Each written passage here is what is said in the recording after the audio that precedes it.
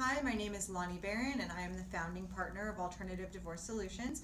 Today I want to talk to you about some self-care tips for going through a divorce and for after a divorce. And so a lot of times when you've gone through a stressful experience, you kind of let things slide, like your emotional health, sometimes your physical health. And so it's really about being conscious of recentering yourself, whether that means refinding or rediscovering a hobby that you love, reconnecting with friends, taking up a yoga class or a wonderful hobby that you have enjoyed in the past or enjoy at this point. But it's really about recentering yourself back to nutrition, back to your physical health, whether that's working out or yoga or meditation, and really just trying to re-find your center and focus on self-love quite a bit. And so hopefully that will help you in your journey of recovering from divorce.